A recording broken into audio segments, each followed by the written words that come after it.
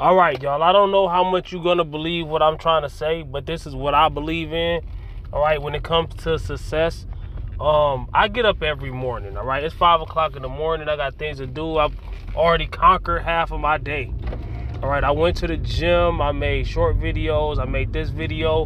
What I mean by what I'm trying to say is this: if I put out my best foot forward every day, every morning, and try to conquer and make some kind of victory every day, then eventually it'll catch up. All right, just like fitness. All right, same thing. Everybody want to find the fastest route. Everybody want things to be handed to them. Everybody want things to just fall into their lap. In real life, reality, it don't work like that. All right, so if I have small victories every day on my channel, all right, look at my channel. When I first started, I started at 0. I'm at like almost 7,000 subs.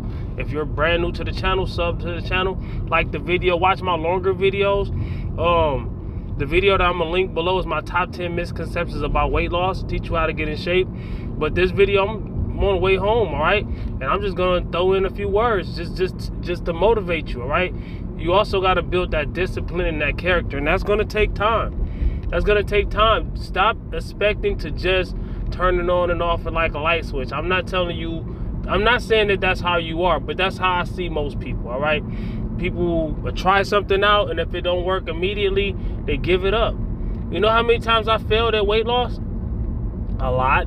Probably just as much or more than anybody. I would say more than anybody, but I kept going. All right, you know how many times I failed at a lot? I fail every day, but I win every day because I try every day. And eventually every time I look back at life and look back at a situation about years ago and how I was in this year, that year, I thought I was the king of the world plenty of times. And I look back and be like, I'm glad I humbled myself, put my head down and dig deep. And every time I look up, if I look at my bank account, it's a lot bigger than it used to be. If I look at my views, it's a lot bigger than it used to be. If I look at my muscle and my fat loss, it's a lot better. Everything I got.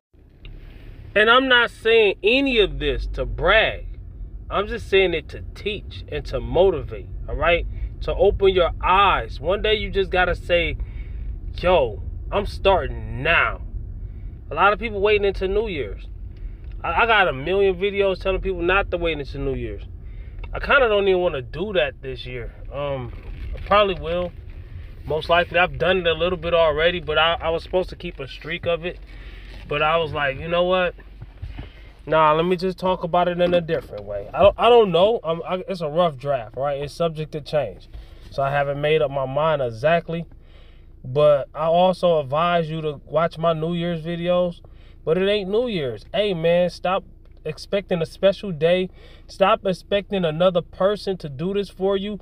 Stop expecting. You don't have to, hey, like-minded people, if you have people who can do this with you and won't hold you back or hold you down, don't go to the gym with somebody who's just going to sit there and talk to you, all right? Go in there with somebody that's going to work, or I go alone. I ain't going to tell you to go alone, but I go